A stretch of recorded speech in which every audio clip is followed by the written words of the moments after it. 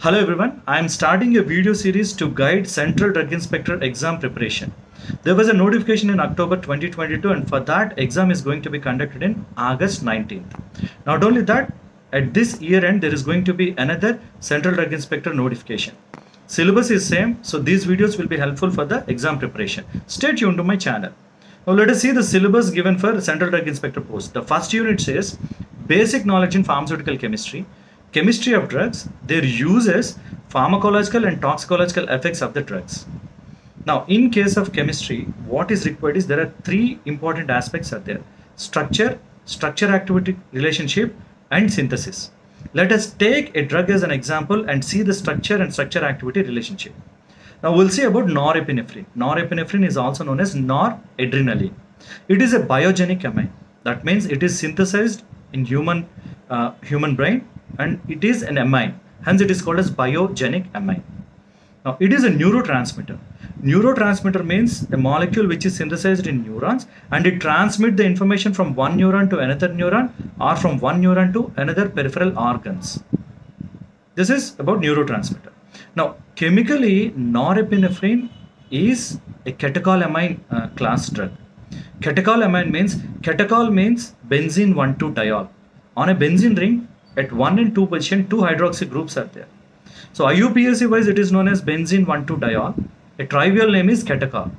In the side chain, if there is an amine functional group, it is known as catechol-amine. So norepinephrine belongs to catechol-amine class. Understand this. See, you don't need to memorize the entire structure of all the drugs. The exam is multiple choice question exam. You have options there. What is important is for every drug, you need to identify the important functional groups. If at all any heterocyclic ring is there, you need to understand or identify what is that heterocyclic ring is. In case of norepinephrine, you need to identify that it belongs to catechol-amine class. Now let us see the IUPAC name. Look at the structure. See, on the structure to the catechol moiety, it has got 2 carbons are attached, ethane. On these carbons, an amine and hydroxy groups are attached. Now IUPAC wise, amine should be named first. Why? Alphabetically it comes first. So when you give the name, it comes out as 2-amino, 1-hydroxy, ethyl, benzene 1,2-diol. It is very simple. Just understand that. So this is IUPAC name. Now, in order to understand structure-activity relationship, we need to compare at least 2 or 3 drugs of the same class.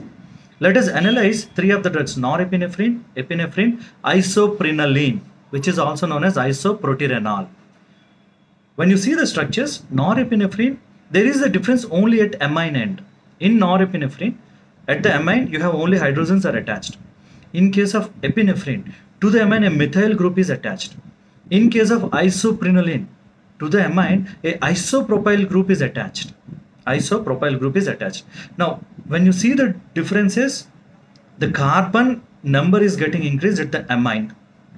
Now, the effect is, when you see norepinephrine, it has got more alpha receptor activity than beta. Alpha activity is high. In fact, it is effective against alpha 1, alpha 2 and beta 1. There is no beta 2 action. When you see epinephrine, alpha 1, alpha 2, beta 1 and beta 2 activity is also there. When you see isoprenaline, it is effective against only beta 1 and beta 2.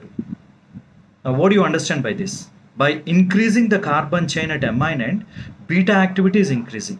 This is what is structure-activity relationship is. You have changed the structure by attaching carbon groups and the activity is changed. This is so simple.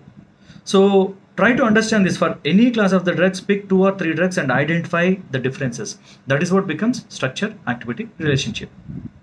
So read like this. For any chemistry thing, for the drugs, read like this. And coming to the pharmacological uses, norepinephrine is used to treat shock. What is shock? Decreased perfusion to organs or decreased blood supply to organs is known as shock.